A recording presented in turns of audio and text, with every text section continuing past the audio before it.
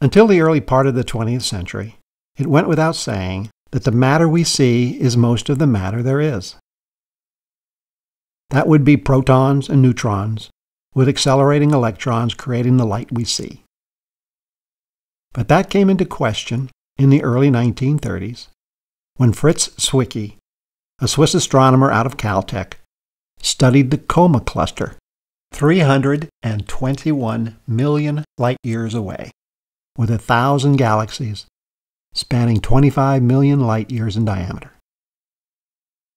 He looked at it in a number of ways, two of which are very revealing.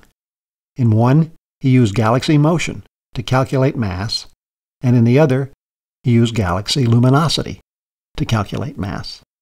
His processes are not precise, but they do provide ballpark figures for the mass of the cluster.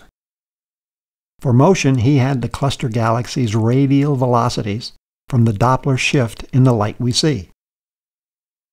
He then generalized them into their three-dimensional velocity dispersion statistical equivalent.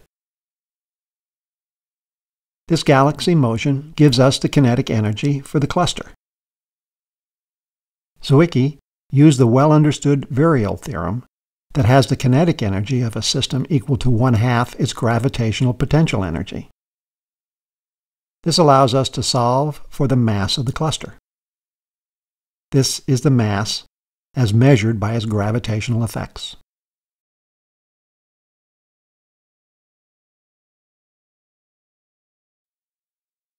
The second way he calculated the cluster's mass was to use the cluster's luminosity.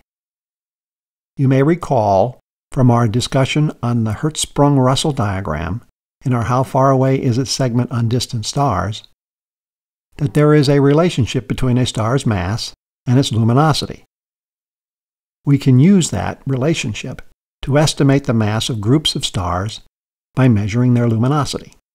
We use the mass-to-light ratio of the Sun as the base for comparisons. For example, the Omega Centauri globular cluster has a mass-to-light ratio of 3.6.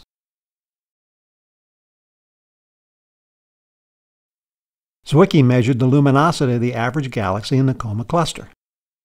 Using a mass-to-light ratio of 3, he calculated its mass. When he multiplied the average times 1,000 galaxies in the cluster, he came out with a number that was over 100 times less than the mass calculated via the Virial Theorem based on gravity. In other words, the motion of the galaxies in the cluster indicated a mass that was over 100 times the mass from luminous matter. Zwicky concluded that either the laws of gravity as we know them, Newton's and Einstein's, did not work for volumes as large as the Coma Cluster, or the luminous matter is only a very small part of the total matter of the cluster.